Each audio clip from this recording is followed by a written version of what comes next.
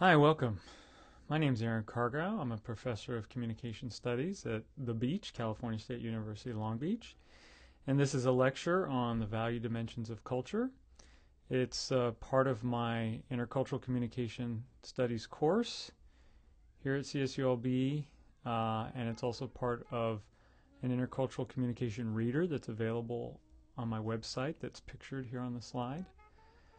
There's my contact information. Just Google my name and you'll get the website address. You may be coming across this video on YouTube, so just know that it's part of the larger reader that's available. It's useful on its own too, as you will. Alright, so let me get started talking about the value dimensions of culture, in particular the international value dimensions. There's lots of ways of talking about culture. Culture isn't simply a nation state, and it's simply not comprised of one value or the other, individualism or collectivism. Contrary to Hofstede, who has authored this book and which most of this lecture draws from, I have a different philosophical, epistemological context in which I understand culture. And if you are interested, you can go to the reader under the heading of culture, and there's a reading there about the push me pull you, and that kind of gives you my philosophical epistemological context. Nevertheless, these dimensions have been foundational for the last 50 years, and they're really important to understand and are useful regardless of the epistemological context that you find yourself using. So all that aside, let's get started looking at the value dimensions of international cultures. You can see here, individualism, collectivism is our first dimension. And as I write, the most important dimension, probably even if you haven't taken an intercultural communication studies course or an anthropology course, you've heard of this dimension before. It's the one that's most widely known. It's the one that's the most researched. And I say it's the one that's most important because it's the biggest divide, if you will. Values, not to elaborate a definition, but very simply, values are things that a society believes to be right or appropriate. And so we're looking at different values that are emphasized in one culture compared to another culture. So if you want to understand the biggest difference in terms of what cultures think are right or appropriate, it's this one. It's I like to describe it as the continent view of culture. Certainly it's useful to look at, sub-Saharan Africa is different from North Africa, certainly. There are differences within individualism, and a culture is more than the individualism, collectivism dimension. Yet nevertheless, if we only have one opportunity to study a culture, how it's similar or different to other cultures, this is the place to start. Individualism, you can see here, I've got a definition for you. Quite simply, it's putting me first. Individualism is the value that says if you have to choose between what you want to do and what others want you to do, you do what you want to do. Pretty simple. Collectivism, on the other hand, and you can see here I have a definition for you, but quite simply, it says same dilemma. And the answer to the question is, what do you do when you want to do something and other people want you to do something else? In collectivist societies, the emphasis, the norm, the pattern is on doing what other people want you to do. That's what's important in a collectivistic context. I like to think of individualism, collectivism dealing with the fundamental human struggle with recognizing that we are both independent. We, under normal circumstances, are born physically independent. I can move where my parents, I can move around in ways that don't obligate my parents or my siblings to move around. Like, we're not physically connected. So there's this sense of independence born of our embodied presence. Yet at the same time, there's a sense of connection. I wouldn't be who I am except for my family, except for my parents, except for my community. And so how do you deal with this tension between belonging and being a part of and being distinct and separate and different. And that's individualism and collectivism addresses this at its heart. Here are some descriptions of the differences between individualism and collectivism. You can see the reference there at the bottom, the book that will be referred to throughout this whole lecture. And I'm not concerned if you're taking my course and watching this lecture. I'm not concerned so much that you understand every exact description here. I'm concerned that you understand the main idea. And if you understand the main idea, self, other, which do you choose, who gets to decide what you do, then you can see how this is manifest in all these particular ways. So if you think the self is more important and that you get to do what you want to do, then of course individualism we see there. The first characteristic that the use of I is encouraged. Of course you're going to think in terms of I. In a collectivistic context, you're going to think in terms of we, less so in terms of I. Some things that are less evident, but nevertheless consistent, we see there the fourth characteristic. Showing sadness is encouraged and happiness discouraged in a collectivistic context. How does that make sense? Well, the idea is that in a collectivist setting, the emphasis is on the group, and you don't want to disrupt the harmony of the group. So if you've just received wonderful news, you won the lottery, well, that's not necessarily going to make other people feel good about themselves. So that's why the showing happiness is discouraged. Whereas in an individualist setting, it's all about me, baby. Like, I don't care. I don't even think about, not that I don't care, but I don't even think about what other people might feel based on what I'm saying. So I won the lottery. Yeah, I won the lottery. Here's my ticket. Check it out. Happiness and the showing of happiness is encouraged. Some other characteristics in an educational setting. Of course, students are going to speak up in an individualistic context. Typically in a collectivistic context, you kind of do group work. And, if the group obligates or expects you to participate, then you will, but you don't sort of show off. You don't engage the teacher individually as you might otherwise. Another distinction, you can see the third characteristic. What's the use of an education, a diploma? In an individualist setting, the education furthers your own skill set so that you can be a hired gun, take your skills and attributes and go wherever the work is. Whereas a diploma in a collectivist setting is for you to gain access to a group. Not, once you gain access, then you're part of that group. You get to, work as, part of this team. You're not necessarily going to take your skills and attributes and go elsewhere with them. So it's for entry versus economic worth and self-respect.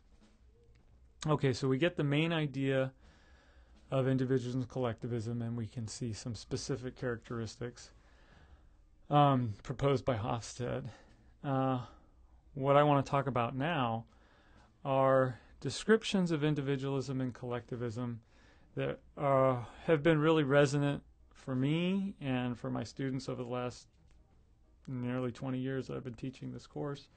These are descriptions that have helped folks over the years really get individualism and collectivism. We'll begin with the former. So these come to us from the book Habits of the Heart by Bella et al., a sociological classic looking at the United States culture, and these are ways in which individualism is manifest in this culture. The first one is a language of individual rights. In U.S. political discourse, for example, you have a right to. It's my right to own a gun. Now, that's very powerful rhetoric. It's my body, so I get to decide what happens to my body. Powerful rhetoric in the context of, abortion politics. So we can see how appeals to the individual's rights is widespread, and that's a reflection of individualism. Because what's on the flip side? It's the community's right. So you might have a right to privacy, but the community has a right to know. Do they really? In U.S. context, most often that doesn't even enter into the conversation. This is my right to privacy. Forget about it. No one else has a right to it.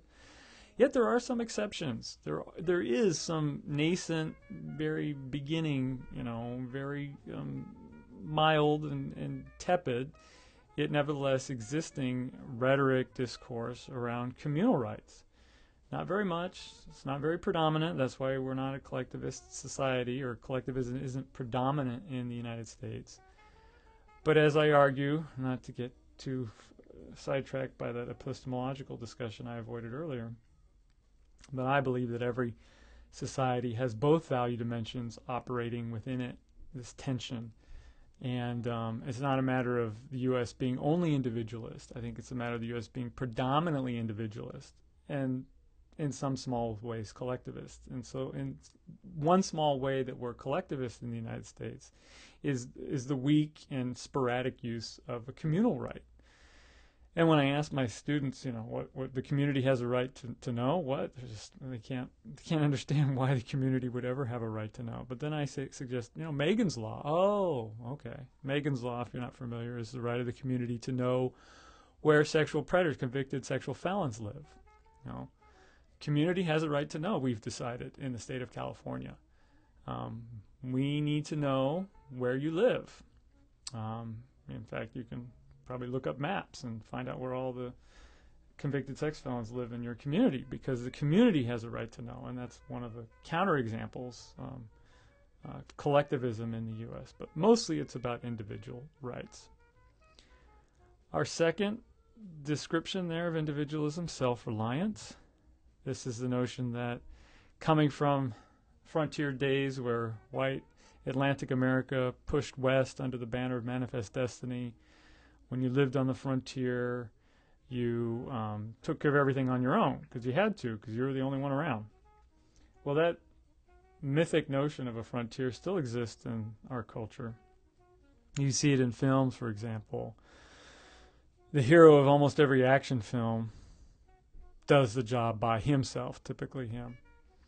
If you want something done right, do it yourself. So we see the Bourne character, Jason Bourne, of the Bourne Identity. He takes on all kinds of international organizations by himself. Right? Takes on the CIA by himself.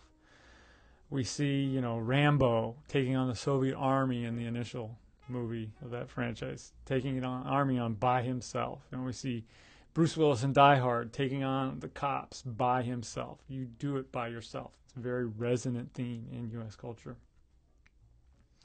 A third characteristic there, finding oneself, is also descriptive or evidence of individualism.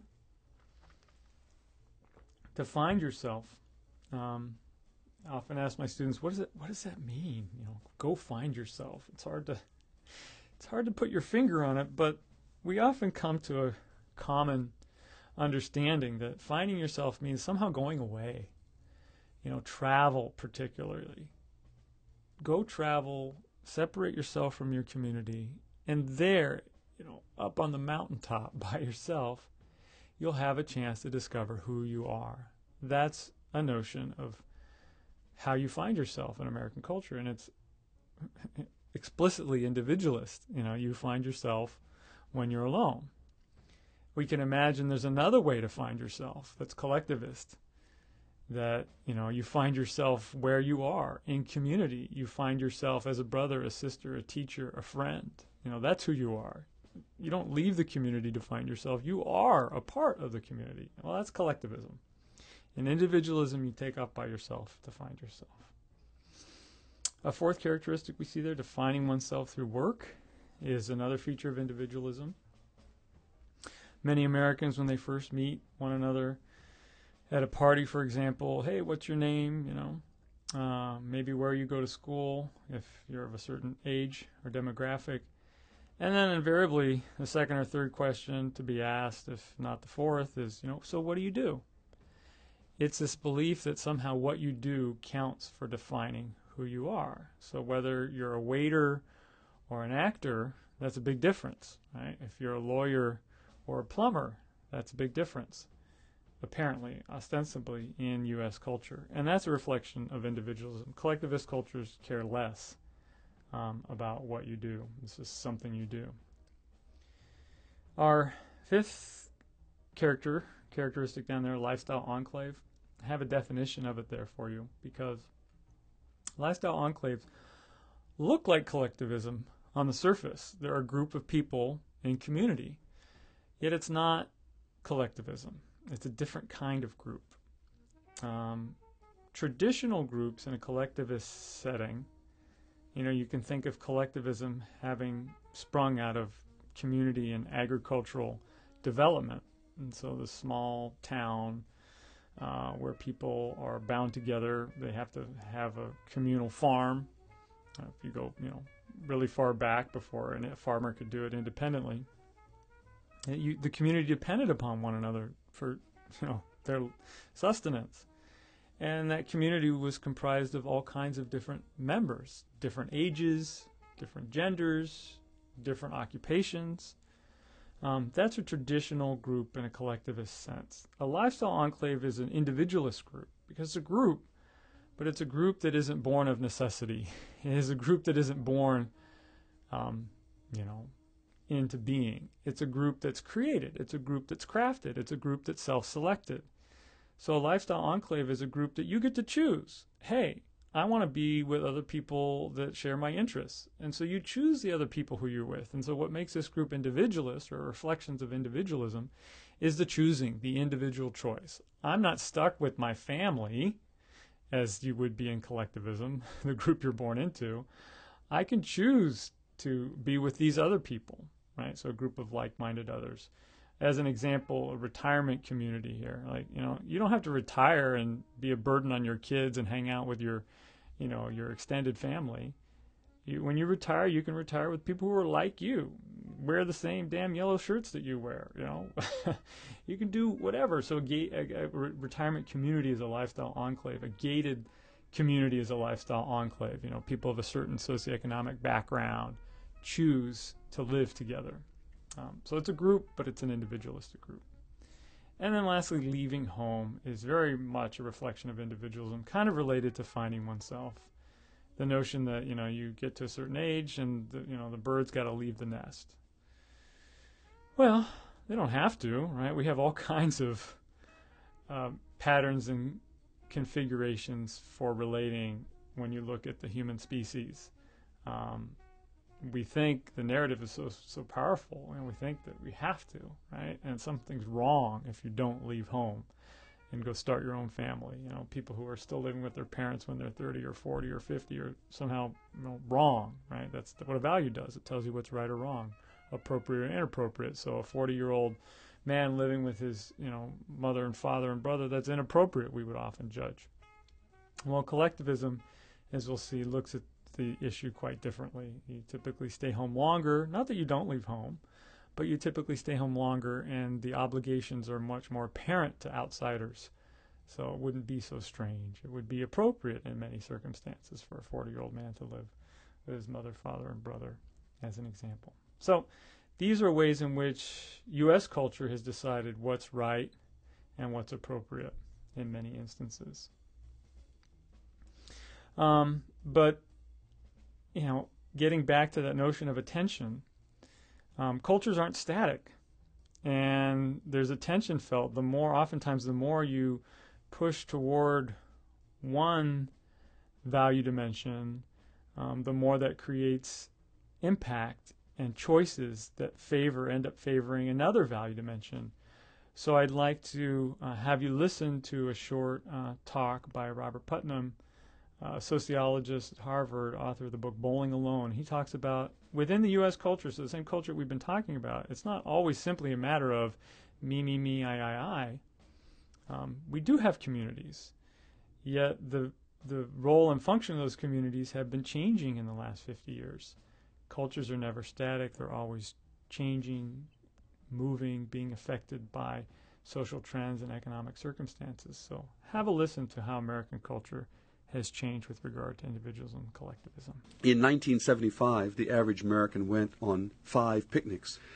And last year, the average American went on 2 picnics. So there's been a 60% decline in picnics in America. America is facing a little little recognized national picnic crisis.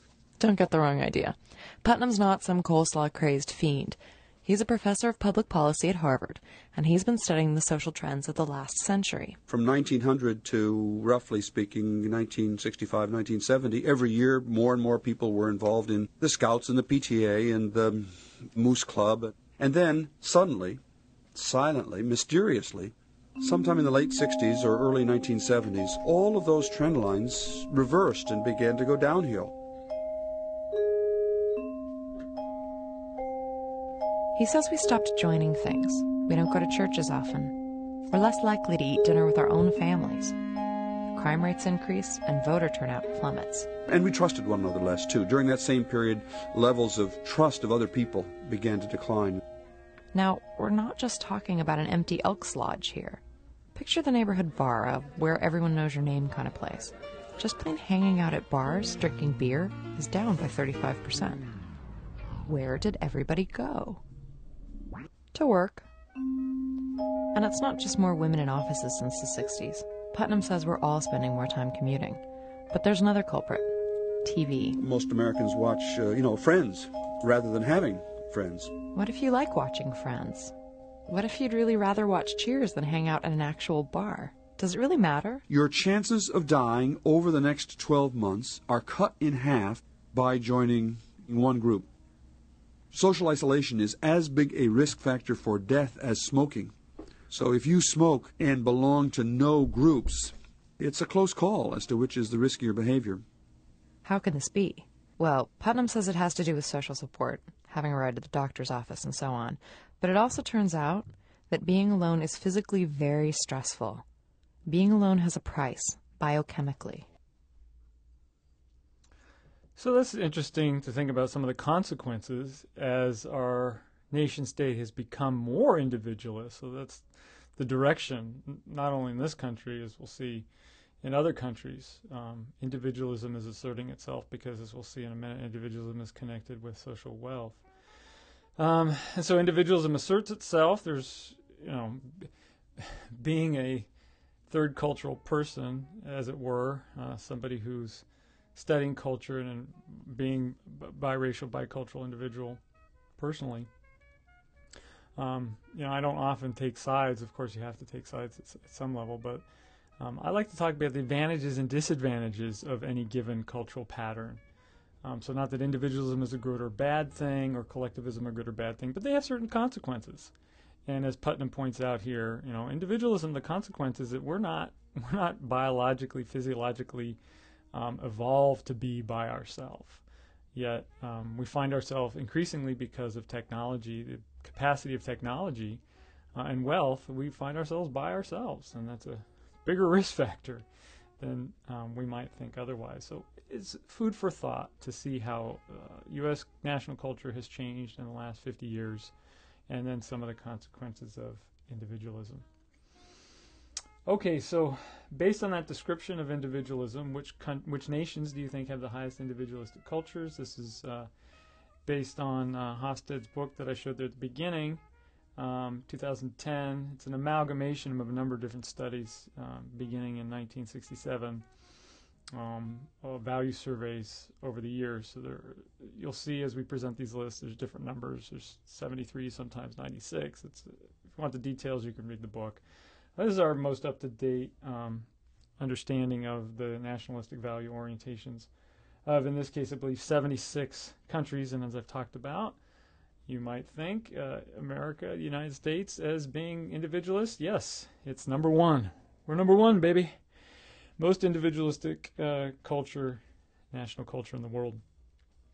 As you look at this list of the top 15, the pattern that stands out, and the pattern, for those of you that are taking COM 330 and are going to be tested on this stuff, the pattern that I want you to recognize is that individualism, almost all those countries, all European or Anglo, you can see there the list there, Americas or Latin countries, Europe, Southeast, sort of Mediterranean countries, Anglo or Anglo, and then also their cultural inheritors. So the United States is having fought independence from Great Britain, is Anglo culture. Australia is an Anglo culture, even though it's a world away. ex-Soviet cultures, Middle East, and we'll see there actually it's a sort of catch-all. It's the Mid-East and Mediterranean and North, all of Africa really kind of fits in that column. Not a lot of data from those countries, so the few that we have go there.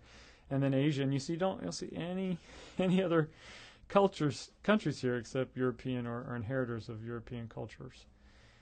That's where individualism comes from. That's a striking pattern, and we'll talk about the origins in a minute. The other striking thing here, these are the lowest in individualism. So Hofstede doesn't purport to measure collectivism, just cultures that don't have a lot of individualism. So we might think of them as collectivist cultures. And we see the trend here between Asian and Latin. Most of the cultures on the bottom half, those that are highly collectivist or low individualist. And that's a pattern that you should recognize. We talk about East Asian collectivism and Latin American collectivism. I'll talk more about East Asian collectivism because that's something I know a little bit more about. If we want to look at this in terms of the map, we can see basically individualism is the legacy of colonialism. As colonialism spread European cultures around the world, it spread individualism. Individualism is connected with wealth is the main thing. As you can see from the book here, the strong relationship between national wealth and individuals is undeniable with the arrow of causality directed from wealth to individualism. Basically, human beings evolved, societies evolved in a collectivist context. You depended upon one another. You couldn't sustain agriculture by yourself.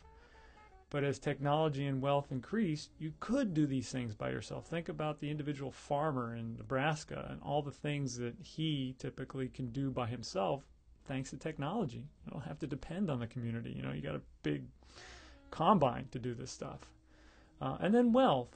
Wealth makes these relationships disposable. Whereas, if you don't have wealth, you depend on other people to do things for you and with you. If you do have wealth, you just pay other people. So it's not that individualists aren't brought into contact and don't depend upon other people or don't need other people, but the monetization of that relationship makes it an issue of choice. I get to choose who I'm going to pay, to harvest my fruit or to clean my house or to fix my car. And so with that wealth comes a sense of independence, a value emphasis on independence, even though, the little secret is we still need each other. Even if you're the wealthiest person on earth and have the most technology, you still depend upon other people to develop that technology, to implement that technology, to help you with your standard of living. But you have that agency, that choice with that wealth. So that connection goes very deep. And so we saw in the American example, the U.S. example, how we become a more individualistic culture. And we're seeing in China, for example, right now, it's creating a lot more individualist emphasis within the culture as we see the introduction of great wealth. So that's the main factor. Now, as I mentioned earlier, I'm more familiar with East Asian collectivism, and one of the ways of explaining East Asian collectivism outside of wealth, these countries, as we'll see, many of these countries were underdeveloped or being developed in the last 50 or 60 years ago, certainly relative to Western colonial powers. So that explains to some extent why they're collectivism. But the main explaining event is history and Confucianism. Confucianism is a philosophy that was widely spread, you can see by this map, throughout East Asia, certainly Vietnam, China, Korea, to some extent Japan. And Confucianism, the values of Confucianism coincide with collectivism, or you might say collectivism was born of Confucianism in this context. So some basic Confucian concepts that I think help explain the notion of collectivism. So if you understand these concepts, you'll understand the notion of collectivism a bit better. So our first concept is Gen, warm human feelings. achieved most often through practices of reciprocity. So the idea, as Confucius said, is you want to be a part of society, get connected to society, and the way that you do that is, you exchange, you reciprocate, you give gifts, and the other person gives you gifts, you provide time and services, they provide time and services, and that generates zhen, this warm human feeling or connection. And that's the glue of society. And we can see that's collectivism, right? Zhen puts an obligation on you to feel good about being with another person. And that obligation is a manifestation of collectivism. Shu, knowing how others feel, or empathy, is also derived from Confucian principles and coincides with collectivism, or helps us understand how collectivism operates.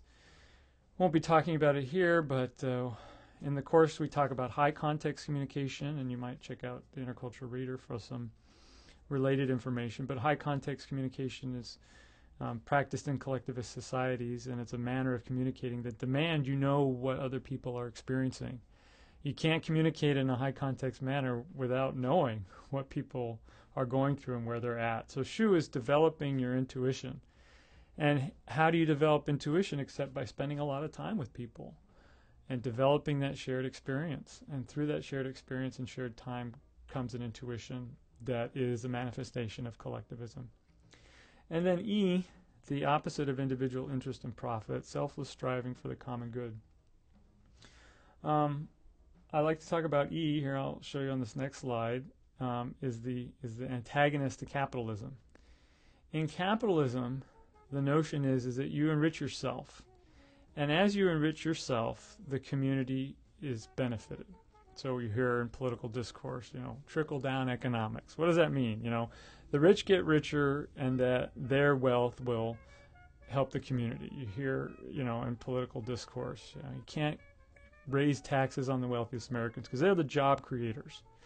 So the notion that individual wealth is connected to communal wealth by making individual wealth primary, and communal wealth comes about after.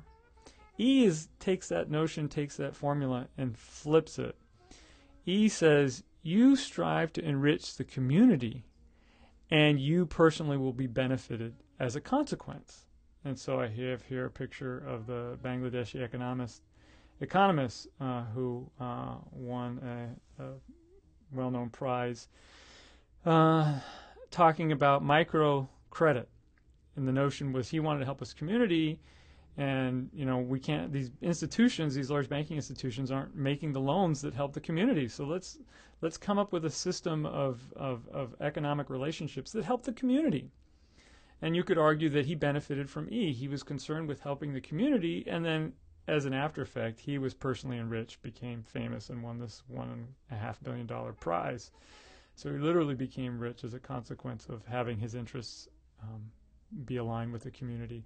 So E is, selfless striving for the common good, and you can get rich and benefit from that. But that's secondary. So capitalism, which is connected with individualism, has the opposite formulation of E, which is connected with collectivism. And again, my sort of epistemological context, I haven't described here, but I keep referring to it, is that these tensions sometimes come into balance, and call it synthesis, temporary balance point, where you meet both of your needs and obligations, your need and obligation to the community, and your need and obligation to yourself. And so red is creative capitalism, an example of creative capitalism, in which has recently arisen there. You see Bono and Bill Gates, and I think that's the guy from Dell Computers or something. They launched this whole product line. It's sort of like you buy this product, it's a good product, but it'll also benefit the community. Creative capitalism, thinking about the needs of the community while also thinking about your own individual interests. A synthesis, put these in balance, connect them up. So E, Zhen, and Shu are all Confucian concepts that illustrate how you think about things in many collectivist situations. Another illustration of collectivism that I'd like to share with you that helps us appreciate the sort of orientation of collectivism and what it means to be collectivist for many of us who have little or no experience with collectivism. I'm drawing from some research I did, cited reference there at the bottom. These are Japanese natives' descriptions of friendship terminology, the stories that they told when presented with these terms.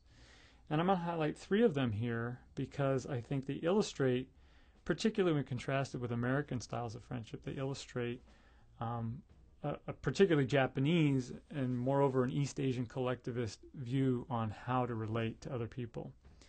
So the first term is nakama, which means friendship group.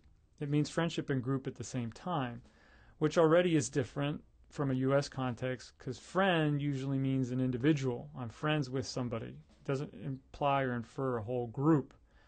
And so I often ask my students, do we have a term that means friendship and group at the same time? And certainly we have some, but they're not very mainstream, and they might have some negative connotations, such as, my gang, my homies. Homies suggest, group. Friendship, to some extent, has other connotations there, but we don't really have an equivalent term of nakama. So as this respondent said, nakama are the people who you do things together and you feel relaxed enough. It's a group. A good example would be people who belong to the same club activity as you. So nakama emphasizes collectivism or illustrates collectivism because friendship is done in groups, and groups are collectivistic. Shinyu is the second term that I think illustrates collectivism because of the sense of obligation that it connotes. Shinyu is the term in Japanese that means best friends, and I put best in quotes as a translation because when most U.S. Americans think about best friends, what I suggest by the quotes is it's not really equivalent. Yes, it approaches our notion and expectation of best friends, approaches Shinyu, but it's not Shinyu because Shinyu goes above and beyond our U.S. notions. And because it goes above and beyond in the sense of obligation, it illustrates collectivism, where what the other person needs is more important than what you need. You're obligated to do what the group needs or what others need before what you need. So as one Japanese respondent described Shinyu, he said, in Chinese there's a term funkai no tomo, which is common in Japan, means if you're beheaded, then I could be the same. It means if you die for some great cause, I can die with the same cause with you together. Very strong, right? It means we can die together. I don't think maybe we actually die, but that's the sense of strong emotional attachment. So for him, that was the connotative meaning of the term, not that he would literally die for his friend, but that's the sense of emotional attachment. When someone's your shinyu, you do things for them. I had another respondent tell me, she changed her career path for her best friend. And I'll ask my American students, does anybody, you have a best friend, what do you do for them? Oh, I take care of them when they're sick, or I call them, or, you do things up to a certain level of obligation, but change my life for them? Forget about it. That's not what we do in an American friendship context because we're individualists. Our self is first. But in the context of Shinyu, this respondent said, I was in a grad program and enrolled, but my friend was having a hard time back in our hometown, and I dropped out of the program and went back home in order to be with her. That's a sense of commitment that oftentimes is engendered in a collectivist setting. Lastly, the notion from Japanese that illustrates collectivism is tsukiai, roughly translated as obligatory associating. I think this best illustrates the notion of collectivism because it meets you at the point where there's a tension between what you want to do and what other people want you to do. And in collectivism, you got to do what other people want you to do, and that's tsukiai. So as someone explained, you and I are colleagues in the same workplace. Now, I'm going to the bar to drink. Don't you want to go there? Tsukiai means because we are colleagues or friends, you may have to go back home. Your wife is waiting, but since we are colleagues, just tsukiai or be accompanied with me. So you have, I want to do this, but everybody else wants me to do that. I'm going to do that. So again, I'll ask my students, this scenario. You're at workplace, people are going out. You want to do something else. You had already planned something. What happens in that instance? And most students say, oh, well, so I'll take a rain check. I don't mind. I'd like to go out with you guys, but I already have plans. So your own plans take precedence. And that's the notion of individualism. individual values take precedence. In collectivism, the group values take precedence. Now, I can go to an extreme, as this example illustrates. In Vietnam, officials faulted for not singing karaoke. So here you have an office party, and people are singing karaoke, and some officials didn't want to sing. They didn't sukiyai. They didn't go along, right? And they were criticized for not going along. It's hard to think in American context how, the equivalent example, you better join the group, and if you don't, we're going to, punish you or criticize you for not joining the group. But in collectivism, that impulse and that behavior is certainly understandable. So as someone else explained about Tsukai, I think a lot of the relationship is just defined. You define if this relationship, if this person is inside your group or outside your group. Once you decide that the person is in, you don't question the quality that the person has. You just kind of spend time with and try to get used to the person. It's kind of like being in a family, Tsukai. I'm not going to pick who I like or who's easy to be with, but circumstances and life has picked these individuals for me, and I'm just going to make a go of it. I'm obligated to these people. I'm connected to these people, and that's what's important in a collectivist context. So that ends my lecture discussion of individualism and collectivism, and we'll turn to the next dimension of culture.